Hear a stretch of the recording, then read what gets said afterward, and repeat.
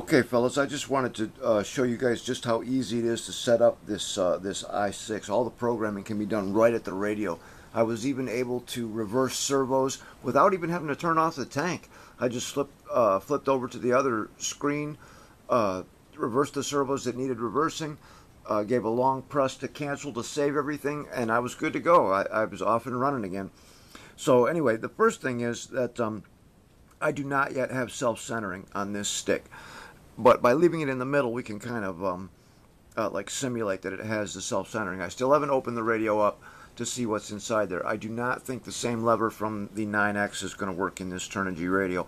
But if you saw the video I did on the HK6S, you saw that all I did was pull the self-centering lever out of the other side and then just duplicate it in styrene. It's not really that big a deal. I don't think there's a self-centering lever out there that I can't duplicate in just a little while, a couple hours at the most. So anyway, one of the things about this radio is that if all your switches are not in the proper places when you start it up, you will get a warning. And with the stick being self-centered, that's going to happen every time, because when you start the radio, they want you to have the throttle all the way down. Obviously, with self-centering, that's not going to happen. But it's such an easy fix. All you do is turn it on. The alarm comes up. You just click down with the stick one time. You just go all the way down, and it'll shut off, like so. I'll show you. Okay, the radio comes up. Now, I don't know how well this is going to show up on the Kodak, but you can see place all switches in place. All you have to do, come down, and there you go. Now we're ready to go. Now this thing is really, really easy to use. It's got 4 buttons on it that you have to be concerned about. You got up and down, OK, and cancel.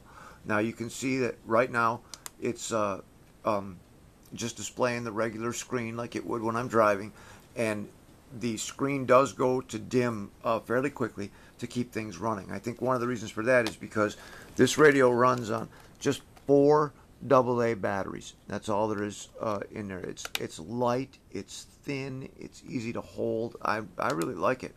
If I can get that self-centering thing straightened out, I will probably put my new Yog Tiger on this radio.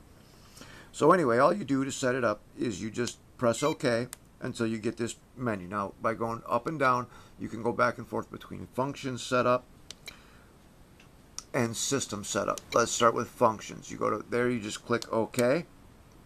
Now there's my functions. It's got reverse, is servo reverse, endpoints, display, auxiliary channels, subtrim. By hitting OK, oops, it'll take you into that channel that you have selected. Okay, one short press on the cancel button is like a last screen button. It just takes you back to the last screen you were on.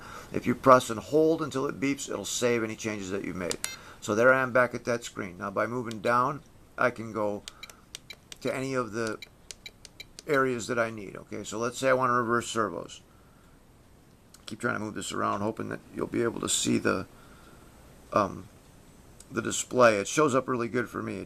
I'm not so sure how it's going to do on camera. So anyway, you go to reverse, hit OK. Now there's all your servo channels. Okay, so by simply clicking OK again, it takes you to each channel. Now on this radio, I had to reverse servos 3 and 4. So just by pushing up, it'll go back to normal. Push down, it'll go back to reversed. A quick cancel takes you back to the screen before, because I didn't make any changes that had to be saved. If I had, I would simply press cancel and hold it until it beeps. So there you have all those functions. And then on the next screen, you got throttle curve, mix, elevon, V-tail, switches, switches assignment, throttle hold, and that's it. Let's take a look at least one other. Okay, like here's your endpoints, and I'll show you display too. When you push OK, there's all your endpoints. All you basically have to do is scroll to the channel that you want to set your endpoints to, use up and down to change the settings, and then press cancel and hold it till it beeps, and it'll save everything. Okay, cancel takes me back a screen, down takes me to the display. Now I like the display because it shows what's going on with the radio as it's going on. Okay, I'm hoping this is showing up. So for me, what that did was it let me instantly identify that there you have a pot. You have a pot on channel 5. Whoops. And a pot on channel 6. Okay, and you can change that to assign any of these switches that you want to. This actually comes with a decent manual, and I've read it, and I'll be reading it again to get some more info from it. But it's such an easy radio to set up. So let's go over to the system setup, and there you have model select, as in, like, model 1, model 2. You can name your models. I've got the one on here named as P3 because it runs the Panzer III. Your type select is for aircraft or helicopter or what is it, V-tail. But anyway, the tanks, they run on the aircraft setting. Then you've got model copy. If you have one model already set up, I think this holds 16 models. If you have one model already set up, you get a new tank, you want to set it up exactly the same, you can copy all those settings to the next model. You also have model reset, RX setup, trainer mode, student mode, sticks mode, LCD brightness, firmware update, and factory reset. The factory reset I tried once before I started playing with it. All that does is just take everything back to the factory default settings in case for some reason you want to just start over again. So anyway, that's how easy it is to use this radio. It's ridiculously simple. If I can do it, just about anybody can do it. And that's the TGY-i6. I think it's a great radio. I think that if a company like IMAX were to investigate getting a hobby grade board and match it with a transmitter like this, I think it'd be a winning combination. It's just a nice little radio.